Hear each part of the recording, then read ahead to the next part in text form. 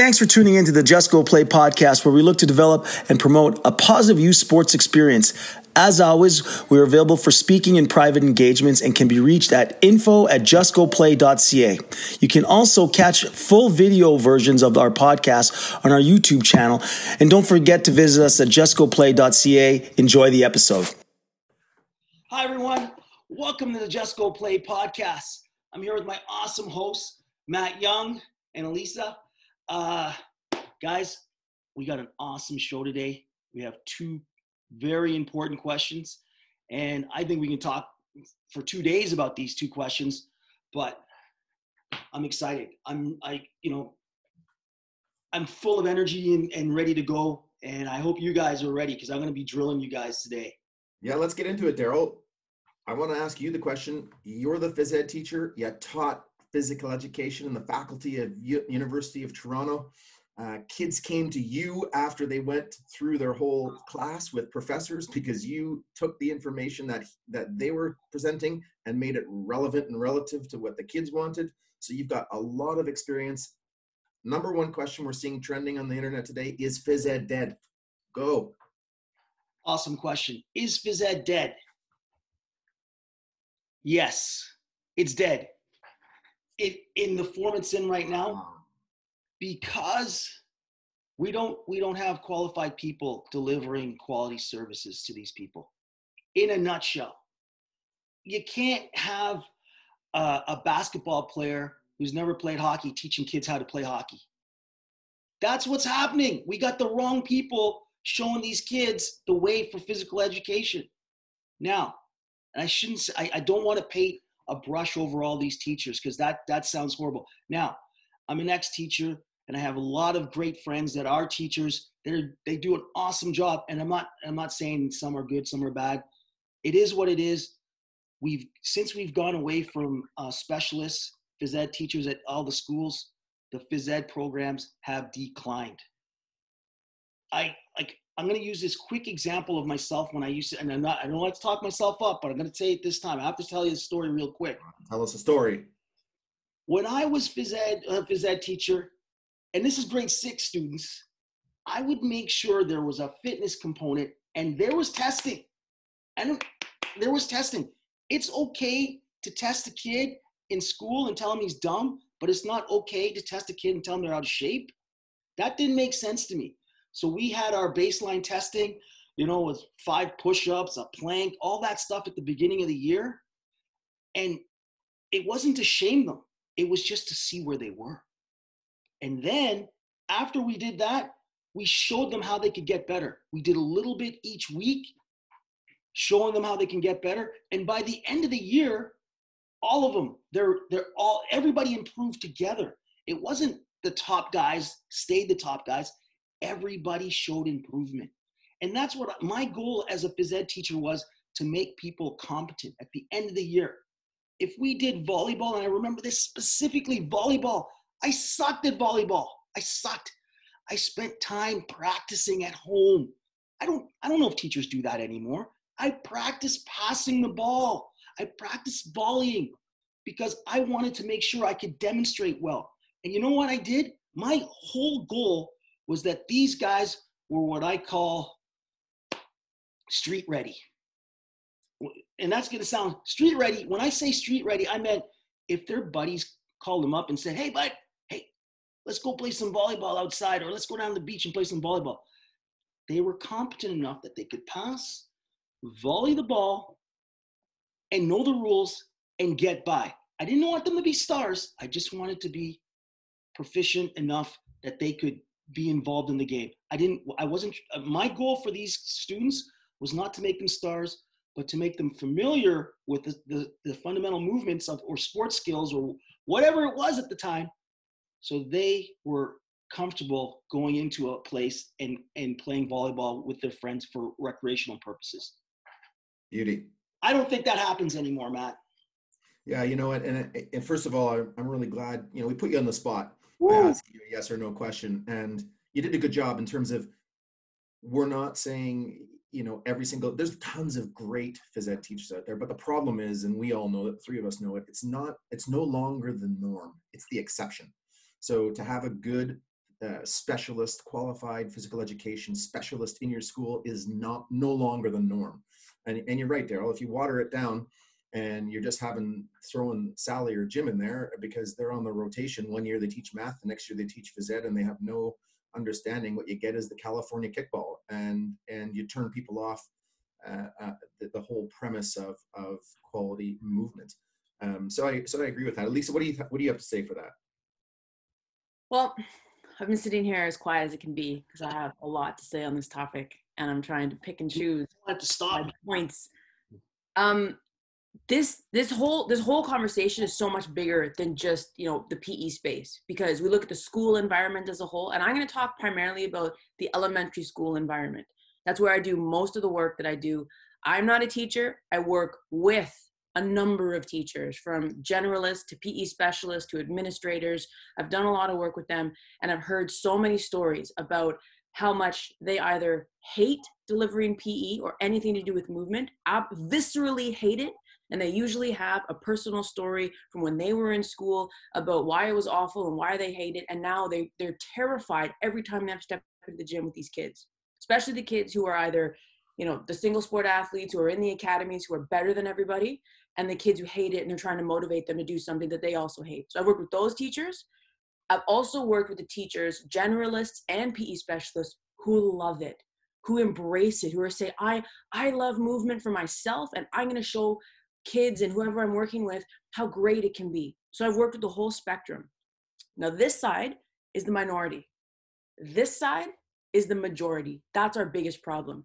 And the umbrella over it all is our value system.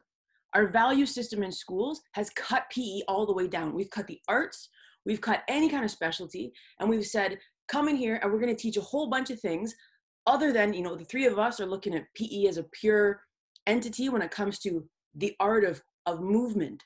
And so what do we have to teach? We have to teach sports skills, we have to teach fitness, we have to teach that motivation and joy and desire to want to be active. But now we've added in a whole bunch of other stuff. We're teaching sex ed, we're teaching health ed, we're teaching nutrition. We're adding things in, and we're cutting it out when there's a music rehearsal because it needs to have the gym space. So now we don't really have the gym space. So PE has been, you know, thrown out over there because we don't value it as a whole, as a society and as a ministry. And that's not going to change in the near future, I don't think, until drastic things happen. So when we talk about, is PE dead? Yeah, absolutely. Because we don't value it anymore. I'm not going to here to shame the teachers about it. There are good teachers and not great teachers in every subject area, every single one. PE is something really unique because you physically have to put yourself on the stage, and that's daunting to a lot of people. But how is it any different than telling a French teacher who's not a French teacher to teach French? So if I have to go in and I'm saying, okay, you're teaching French this year, and I'm going, I've never spoken a lick of French in my life, and now you're asking me to teach it, that happens. So it's not just happening in PE. But what I want to talk about today is what is PE supposed to look like? So we talk about, is PE dead? Well, what is PE? What is physical education today? Because when I was a kid, when you guys were kids, when my parents were kids, it's evolved. And it's evolved today to a place that I'm not super confident in it in a lot of ways. Again, I know some people doing great work, and I know some people who are just phoning it in because we don't value it anymore. So I'll ask you guys, what does PE look like? What is PE supposed to be as an academic subject? Because that's what it is. Okay, well, so that's a great question. Before I get to it, I have to throw my 2 cents in. Yeah. What is dead, PE? I'll come back to that. So I think the reasons, and Elisa, you're right, and you made some points that I just want to highlight. You know, how's the landscape changed, the education landscape? You ask a great question, and we're seeing more and more the business of education. So basically, it is, if you don't get A's in these academic subjects and you don't go to college or university, you're not going to have a good job and you're not going to have a good life. Really, that's the message that's being marketed. And $1 trillion student loan deficit in the largest country in the world tells us that people have bought into that. It's $1 trillion student debt loan. So the 3 R's, reading, writing, and arithmetic, have been prioritized over everything else for right, wrong, or indifferent. But they have done what PE hasn't been able to do, which is show decision makers the money. And I think that's where PE needs to evolve. I've talked to you guys about it ad nausea. You know, that example with reading, writing, and arithmetic, the example of academies and clubs in the communities, basically what they've done is they've said, okay, and Elisa, you talked about this last time and a couple podcasts ago, actually, where teachers and, you know, Daryl, people were mailing it in and expecting the least. So the consumer says, okay, well, hang on a second. If you're not going to provide that, and the sportrepreneurs, Daryl, and entrepreneurs say, well, we'll provide that. Problem is that it's physical education for the privileged. So it's not physical education for all, it's physical education for the privileged. So are you getting the best players, young men and women at those club settings? No, not necessarily. You're getting the young men and women whose parents can afford to send them there, who can transport them there, who can get them there. So again, on the theme of show me the money, physical education hasn't been able to establish itself for showing value. And Elisa, you talk about this all the time, and it is the value system. So we don't value our health enough to say, listen, physical education is really the foundation for all sport, health, activity, movement for the rest of your life. And it needs to happen. It can't be, you know, the ignored stepchild. It can't be this is the first thing that goes because we've got another priority, assembly, a class, of this, of that. You know, we're too quick to cut it. And I love the point that you made, Elisa, which is, and Daryl, which is we don't have the specialist physical education teachers in schools anymore. If you don't have the specialist in there, it's definitely not going to improve. You know, and then you get the specialists who sound off and go, well, I'm doing it, and this is the way it's always been. So how dare anyone come in new? And I know we're going to touch on our favorite Joe Wicks coming up here.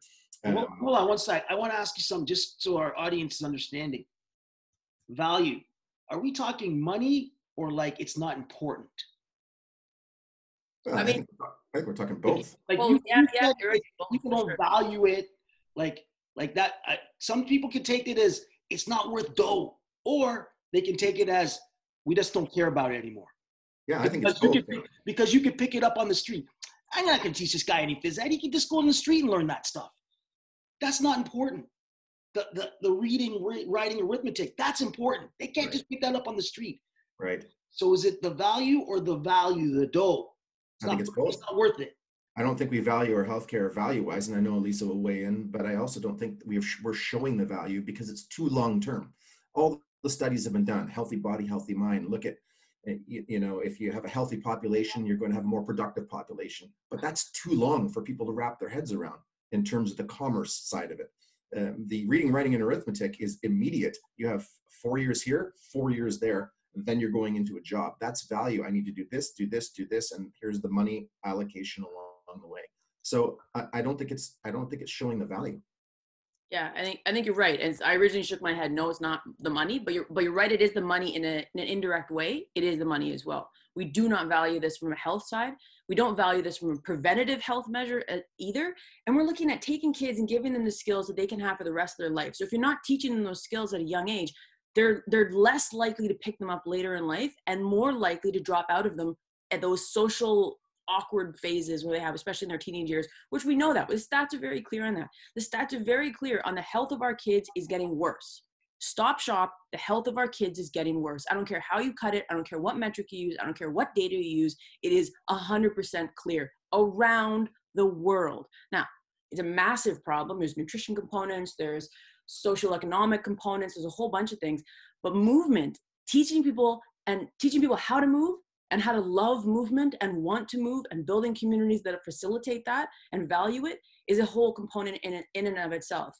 And then also building components where they value the monetary gains that come from it. Business understands that having healthy employees saves them money. So there is a dollar figure associated to that. And so we're in a public school space, when I'm saying, no, when I shook my head, no, I was looking at, well, PE doesn't necessarily provide money back to the school. But as soon as you hit high school and college and university, there is a huge dollar value to athletes. So having an athletic program brings massive amounts of money, billions of dollars of money. Good, bad, otherwise, that's a whole other conversation. But there is a value system to that when it comes to the dollar figure. So again, if our participation rates start dropping at a young age, all that money goes away and it goes into bad places when it could have gone into the health of our kids and our future. So it's both. I agree. Amen. Matt said one more thing that I want to touch upon. He talked about we're not getting the best athletes. We're getting the guys that can pay, basically. Yeah. So they're heading over to academies, sports schools, and whatnot. And those guys, do they have it right? Where it's half school, half training. Do they have it right? Or is that too far on the left? Well, I would suggest that they have it right if they're going to invite everybody and there's no monetary barrier to entry. But if as soon as you put in this is going to cost you more, then it's the bifurcation of the talent pool. So let me ask you a question. So if I have a 6-figure salary and so does my partner, and we want to give our kid an opportunity where they can go off and they can play at a high level, and we see the opportunity to spend the money and get them into that program, should I not be able to do that because the person beside me can't do that? Yeah, but that's not absolutely you should be. But that's not the point we're trying to make. I think the point we're trying to make is we used to have that for everybody. Yeah.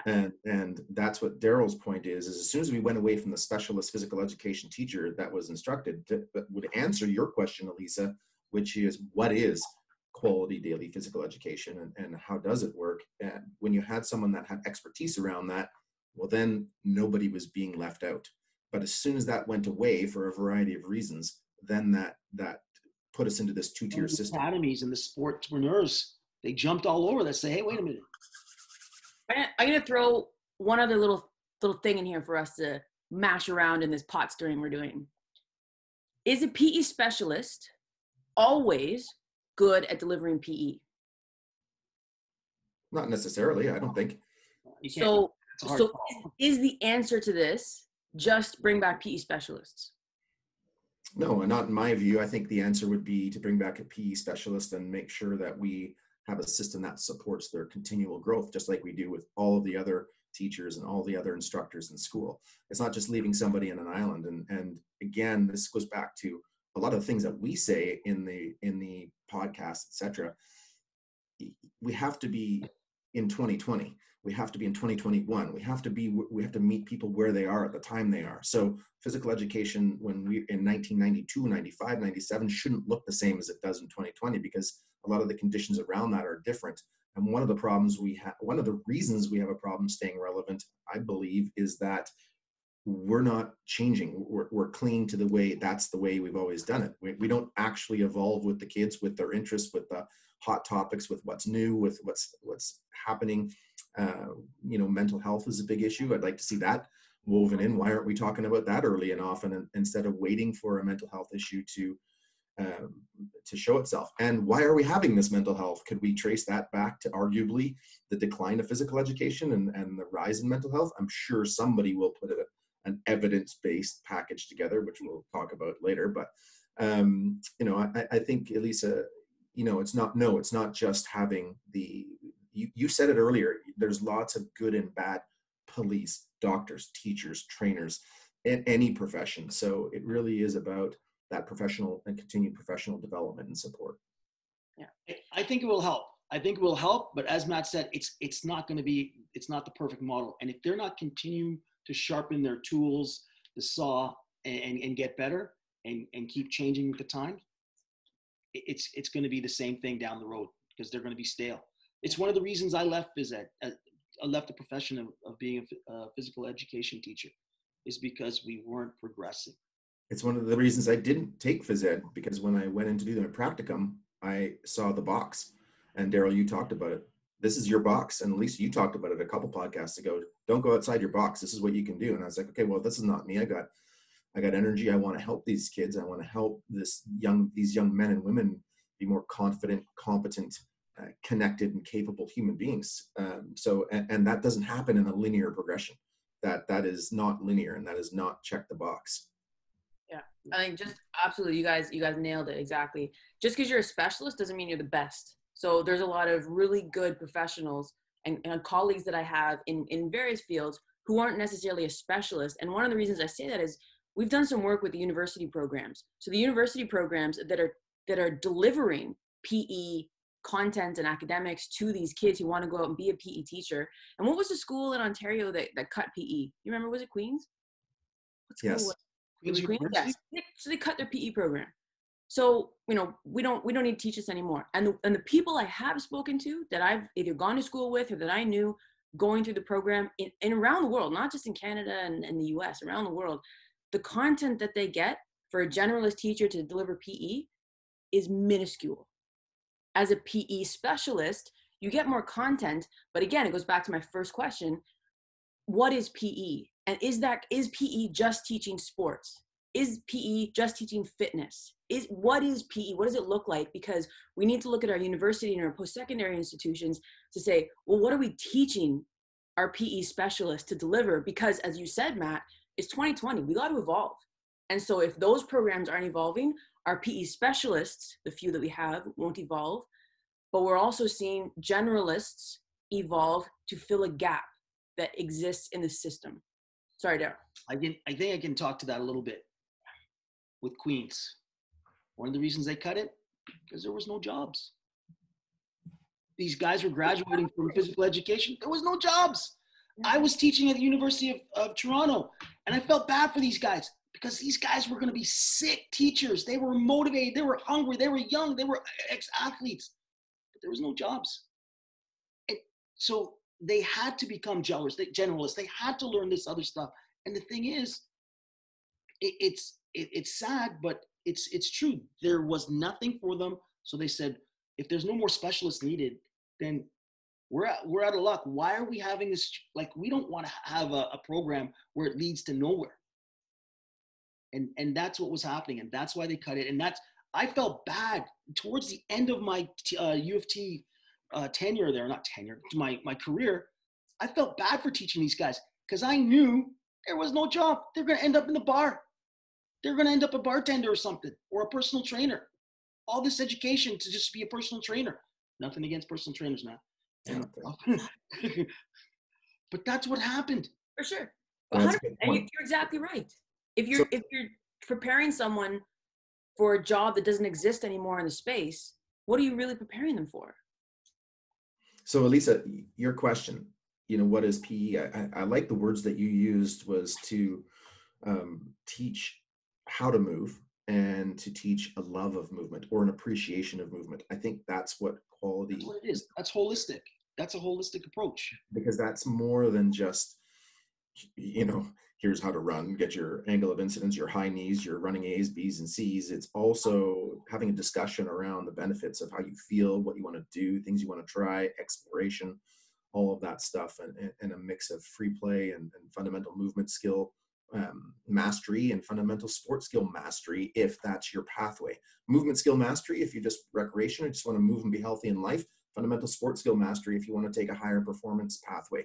So it doesn't, irregardless of the pathway, and that's been hammered, that's kind of the reason why a lot of the teachers that weren't confident, I just do, just the specialist and all the sport, and, blah, blah, high performance, that kind of boohooiness. It's not just for that. It's for competent movers in life. And we see, again, the benefits do not have to be explained. So I would suggest that it could be, Elisa, as simple as that. And that statement's simple, but not easy. 100%. Yeah. Very big difference. And last bit on that is, and phys ed is not to turn people off of phys ed. Because how many people we know are turned off of exercise because their phys ed teacher was a jerk? And they use push-ups as a punishment. And I don't like push-ups. Why don't you like push-ups? Because my teacher used to make me do them all the time when we're bad. So that's what it's not. Yeah, exactly. Using physical education for punishment. I mean, man. That's another podcast. Yeah, that is another podcast. Well, it's the same thing as poor quality coaching. And again, that's why I don't think educators and coaches and parents and volunteers, we silo all those people when we're talking about leadership. We're talking about the same thing. It's leadership. Leadership is leadership, whether you're a parent or a coach, and most parents are coaches, or most parents become phys ed teachers, or so that has to go all around. But that goes into that question that was asked about what are the barriers of quality daily physical education? It's because it seemed like a punishment.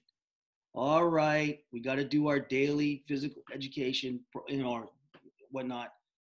And they saw it as a punishment, where people weren't motivated. You asked what are the barriers?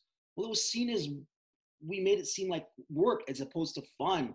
It's movement, as you were talking about. kids weren't motivated. It became like a fool around period. Teachers didn't put any effort into that period. If you're not going to put any effort in, you're not going to want to do that. Oh yeah, it's just an afterthought. Oh yeah, I got to do that daily phys ed thing. Come on, let's go, guys. You're a kid. You know the teacher. Oh, teacher doesn't want to do this. I'm going to screw around. This is my screw around time. That's what happens in the school. And people, no one's telling people that this is happening. Teachers don't want to do it because it's like a punishment for these kids. That's how the kids see it now. Yeah, I agree. And Elisa talked about this. You've talked about this a lot, in that physical education has a marketing problem, more so than anything else. And so let's just be current. Let's bring ourselves up to 2020 and what's happening right now. So Joe Wicks, guy from the UK, comes out of the UK and says, listen, everyone's at home. And so what I'm going to do is I'm going to go online and I'm going to host little virtual daily workouts. And I'm going to try to make it fun. And I'm going to offer it up how people want it, when they want it, where they want it, and how they're consuming it. And the response from the physical education community has been up in arms. Oh, how can this be happening? And is this the face of physical education? What is going on here? This is not pedagogically correct, blah, blah, blah, and terminology out the wazoo. And let's have discussions in rooms, and we need to align, and the call to arms, etc. Go, Daryl, Lisa. Go. Lisa wants to go, man. She's Okay, great. can I go? Thanks. Go. First of all, now when I heard about this, and you guys both know, I'm not on social media. I have no desire to be on social media. So someone had to tell me that this whole big kerfuffle was going on. So when I started looking into it, I looked, okay, who is the consumer? The consumer are kids and parents of those kids. He has millions of views and subscribers on his workouts. You said it, Matt. He is providing, and please correct me if I'm wrong, he is providing 30 minutes a day of fitness and making it fun for parents and kids to do during COVID. Okay? He is a fitness professional, does not claim to be a teacher, has said, I will be your PE teacher during COVID. That's a marketing. He has chosen a way to market to kids using PE terminology during COVID. So he has, let's recap. He has millions of kids getting active with their families and parents during a time that is unprecedented, when kids cannot go to school and they're active at home doing fitness. The thing, Daryl, you just said has been used as punishment. So I'm wondering, okay, well, what's the problem with this? The problem is that he called himself a PE teacher during COVID. That was a marketing term. He's using that to connect with the kids and say this is something connected to what you do, because we know fitness is a component of physical education, a component. So he is teaching something, delivering a service that is a component of physical education. Can you only teach that during the 20-minute, 30-minute block you have twice a week in schools?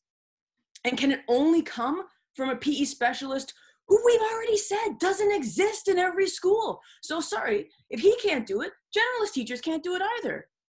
What kind of nonsense is this? How dare clients? How dare the population tune into something that can help them? Oh, How dare they? He's like Netflix.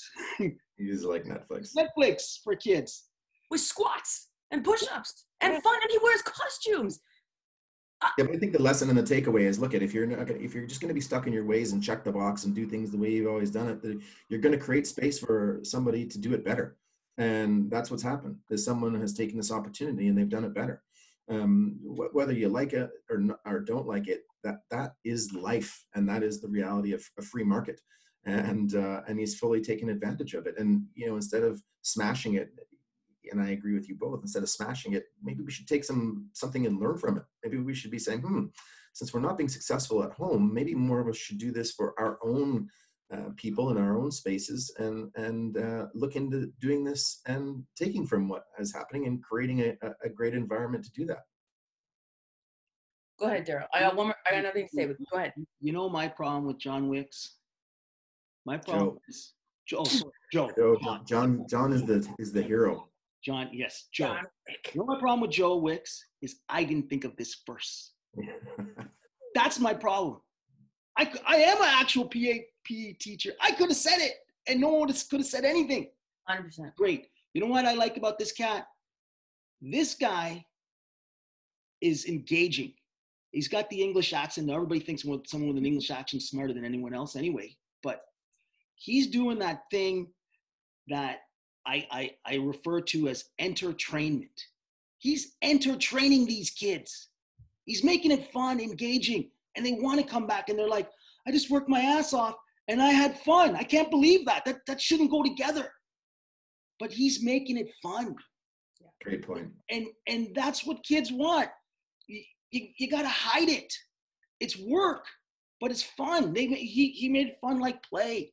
And anybody who's against this cat, it's more about the money. Sour grapes. Yeah, sour grapes. Because this guy's, I hope he's making a lot of dough. I hope he's making a lot of dough. And hopefully he listens to this podcast and gives us a shout out, because we're shouting him out.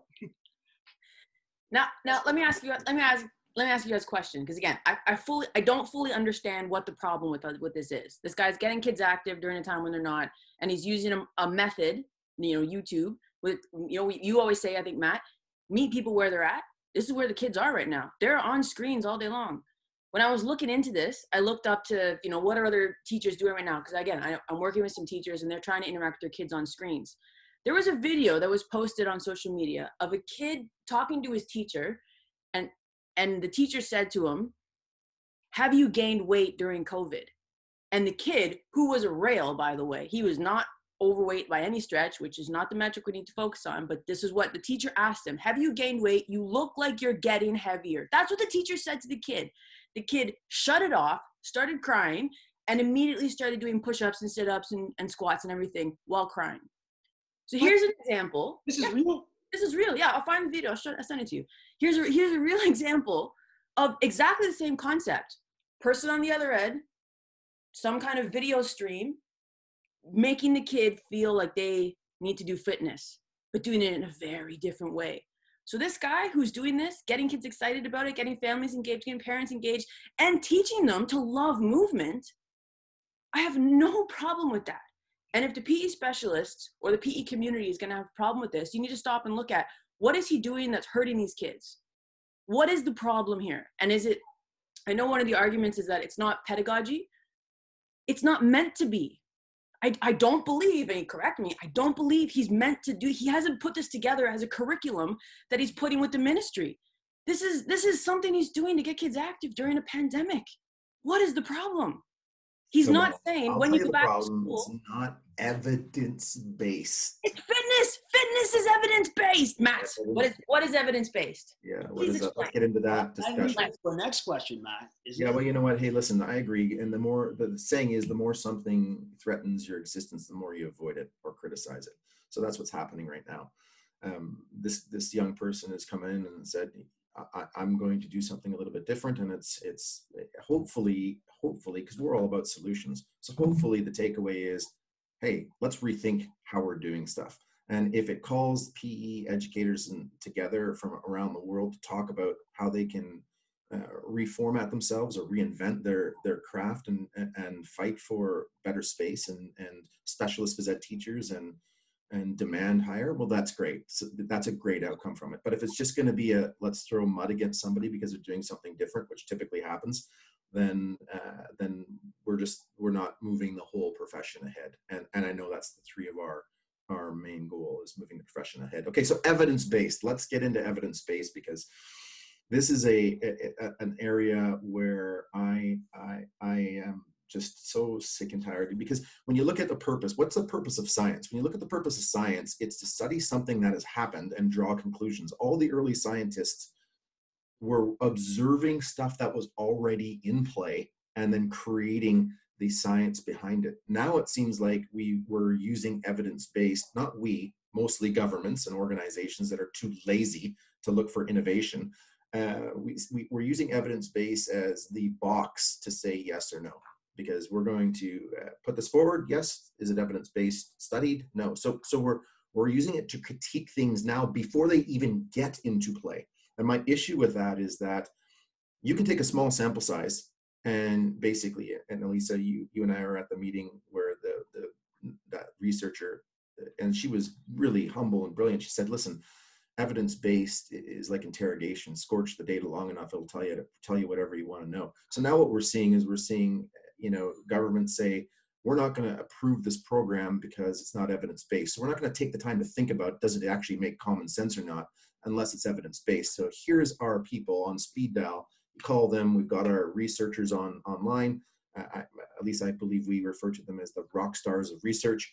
And they're online. You can call them up. They'll do the evidence-based study, which means they'll get a small controlled sample size, put in the whole thing, check, yeah, we did it. 2 months later, cost 25 grand for them to do it, and you've got your evidence-based stamp of approval. And I'm sorry, I'm just not buying that. Over to you two. Matt, we were the first Joe Wicks with the 60-Minute Kids Club. We were the first. And what did they say to us? We need this to be evidence-based. And we went out and found some, and they still gave us a hard time. So what I'm trying to say is where people are is they don't understand that, as you said, innovation. Like, we were innovative with the 60-Minute Kids Club. It was before the Fitbit, all that stuff. And I'm not trying to toot our horn, but the 60-Minute Kids Club was the precursor to all that stuff. It's just people weren't ready for it. And as you said, that evidence-based, we were delayed because we had to go out and get research. People were shutting doors on us and saying, nah, it's not, this is cool. How do we know it works?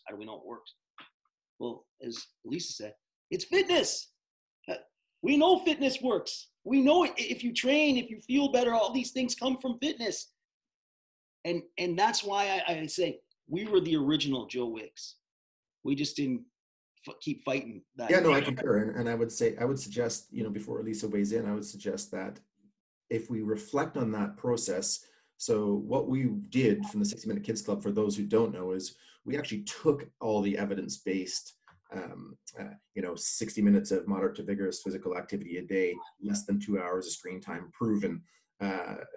Kelty Mental Health Resource Group, we work with them on helpful and unhelpful thoughts for mental health. 5 fruits and vegetables a day, which is basically Dietitians of Canada approved, which is evidence-based. All we did was take all of that stuff and put it into a marketing package to increase the amount of uptake, because the way it was being delivered is PDF, boring as hell, non-engaging. You're right, just like Joe Wicks, it wasn't fun. So we levered after the Olympics and getting people together and the information that we knew, and we delivered a product. What was interesting is we delivered the product and were successful way before we went and were demanded to get evidence-based. And I find that interesting because when we finally did get up to scale, and I mean by scale, I mean that program was saw over 1 million households. We all 3 of us were involved in it. Over 1 million households in Canada and 8 countries in the world. A doctor from Malta won a health award from using the tool, an engagement tool. The universities in Australia asked us to use some of our tools to teach the teachers. So it wasn't that it wasn't useful, it was that it was threatening to the funding and the existence of some of the key government funded players in our country. It was a threat to their existence. And again, Elisa and I, we talk about this all the time, and that is, why do we say no to things? We say no to things because that's out of self-preservation. Well, who are these guys? And I remember we always got this question, who are these guys? They're personal trainers. So this is a perfect discussion for us to have on the heels of Joe Wicks and phys ed, because everyone used to go, these guys are personal trainers. How can they come in with this insert, which we had studied at University of British Columbia, which Nike's Design to Move team had done a $45 million global study, identified all the things, we had them, they contacted us. Like, it was all there. It was just such a crock of crap in terms of, we needed to get it evidence-based because it just made everyone look foolish. Elisa. Yes. So evidence-based is a really interesting topic. There's value, again, with everything, there's value to it, and there's also value outside of it. You look at practice, like take East or Western medicine versus Eastern medicine. Western medicine talks about evidence-based, and they grew up with, if you can't prove it, it doesn't exist. Eastern medicine looks at, well, we've done this for thousands of years. We know it exists. because of the experience we have with thousands of years. So what is the value with experience versus evidence? And again, very, very different. And we can argue back and forth which one is reigns supreme over the other. I went to a conference, one of my favorite conferences I ever went to. It was up at SFU, Simon Fraser University. It was called Science versus Practice. And one of the coaches there, Al Vermeil, who's won rings in 2 pro sports, he talked about, they were talking specifically about plyometrics. And they were talking about, we didn't have the science to prove plyometric activities and exercises worked. We didn't even know they were called plyometrics. We would have guys jump off of something high, rebound onto something else, and we knew it made their vertical jump better. We just knew that. Now we have the science to prove why that works. So that was a really big aha moment. And that was one example. There's lots more. That was a big aha moment of, here's an example of practically, we know this works. We can't really explain it, but we know it works and we know how to utilize it to get a desired result, which is a lot of times what people do when they're innovating. And I'll ask anyone, and it doesn't always work. Sometimes it fails and it's bad. We know that. And there's stuff that's been evidence-based that has come out to actually harm people. And there's medicine, there's nutrition, there's all kinds of data out there that shows what we thought was evidence-based, actually not so good for us. So evidence-based is not reign supreme over anything either. You need the two. And you can't be closed-minded to say, just because it's evidence-based and you need to pick that apart, just like you were saying, Matt, depending who provided that evidence and what their methodology was. And I learned this in school, wherever we were looking at journal articles, they made us pick apart, where are the flaws in this? Because just because it's published doesn't mean it's any good. So going back to our conversation about PE, what PE curriculum is evidence-based? And we just, here in BC, we just went through a whole curriculum revamp. Our new BC Ministry of Education curriculum, I'm not a teacher, so I can't answer this question. Is it evidence-based? And I would argue, because I've been through lots of conversations about this, lots of conferences talking about this, lots of controversy about this new curriculum. Is it evidence-based? Do you guys, curriculum, evidence-based? Hell no. Hell no. No. Now, there are pieces of it that we have, like fitness, we know teaching sports helps us get engaged, but like there are parts to it that we know are evidence. Is the whole process evidence-based? Yeah, no, and that's what the conversation is, and I agree. There is some validity to evidence-based, but it seems to have turned into a checkbox, and it seems to turn into a checkbox that provides a nice tidy salary for the familiarity people that are in the system that go, can you evidence-base this for me? Yep. And you know, when we got told, hey, listen, give me 25 grand and I'll make sure that your program gets evidence-based, that was pretty much enough for me to know that this was a sham. And just like everything else, it probably had its merit, but we seem to lose the way. At the end of the day, evidence-based should not be the only indicator, and it certainly shouldn't replace common sense, because thank God Elon Musk, Google, and Bill Gates, and Apple, and religion did not have to be evidence-based for them to operate in society, because otherwise we would be in just a constant state of kerfuffle, and hardly any innovation would happen. And you know, the evidence-based checkbox again is that linear pathway to development, which is not what is happening in the world and innovation. It's just not. So if we want to, you know, criticize, and the number one criticism of Joe Wicks is not evidence-based, is that what our society cares about? Or is that what you care about? Or is that what you have to have as a feather? Or is that what protects your job? So I think that's the question on evidence-based that we need to answer. And again, my biggest thing is I just don't want to see evidence-based become that additional barrier to innovation because people are lazy. Well, all this evidence-based stuff reminds me of when I was teaching at U of T, and the students would go and talk about training or muscle mechanics or whatnot, and they would go to their lecture and they would come back and say, hey, Daryl, can we talk about this stuff? And I was like, well, what do you mean? And I would talk about it in plain terms and say, hey, I'm out there training people, and this is what I'm actually seeing. And they'd be like, they got it. And I got in trouble because they would go back to class and put it in some of those plain everyday words that I would put it in and say, where'd you learn that? I was talking to Daryl and he sort of broke it down for me. So I didn't have evidence base other than the theory. I was out there doing it with people and athletes. And then these guys were reading about it and talking about it. And this was strange to me because I thought I wasn't, by no means am I saying I was smarter than the professor, but I was like, I had to put everything to a story. I had to make it a story so I understood it. So that's how I explained it to the kids. I turned it into some analogy for them to understand it. And they could run with that.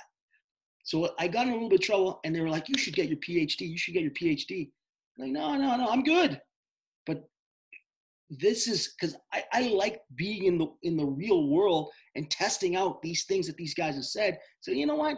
It doesn't exactly work like that. If I tweak it a little bit, it works a little bit better. Put a little pepper in there and it worked. It tastes better. So this is where we have to talk to people and say, hey man, this, going back to Joe Wicks, run with this, buddy. Run with this. I don't know where you're going, but keep running.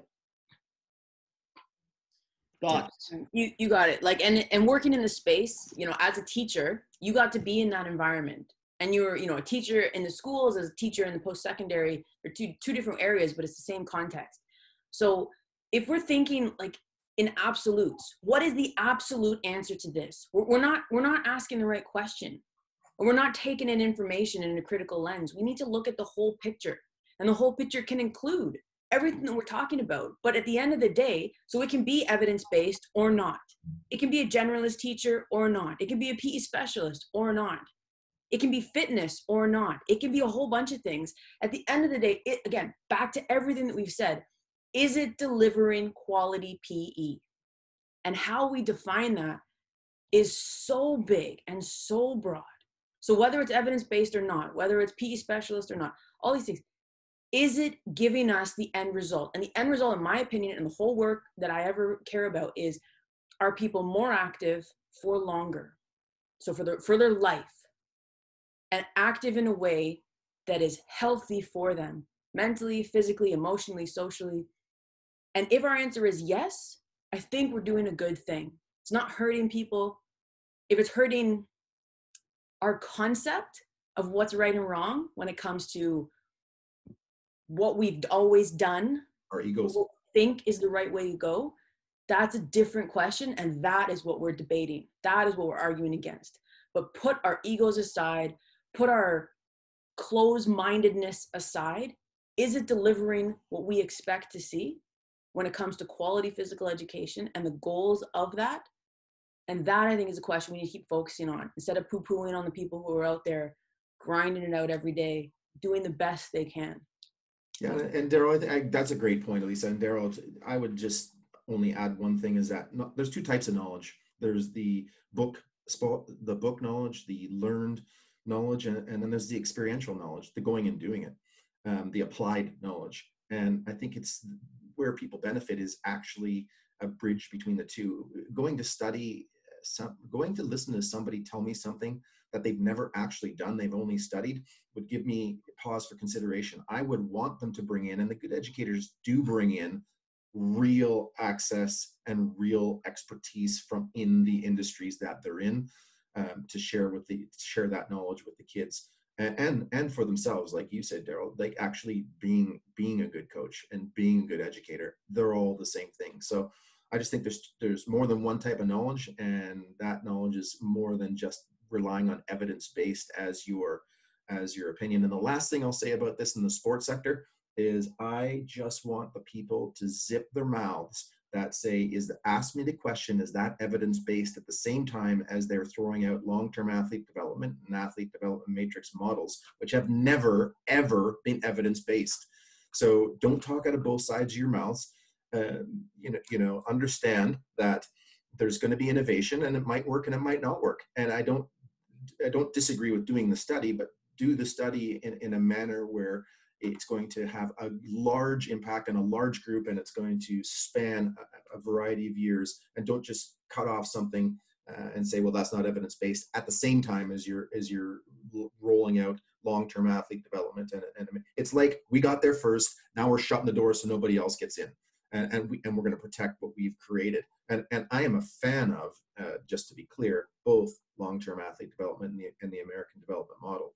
That's not my point. My point is, when the sport organizations ask us or ask anyone else, well, is that evidence-based at the same time as they're promoting that? It's hypocritical. 100%, Matt. And just to add that one point to that is, you know how many athletes I met, pro athletes, I'm sorry, not just athletes, pro athletes, that they don't even know how they got there. How'd you get to be in a pro, or what'd you do differently? I played baseball and I played soccer and I played hockey. Hockey was the main thing. They don't even know how they got there.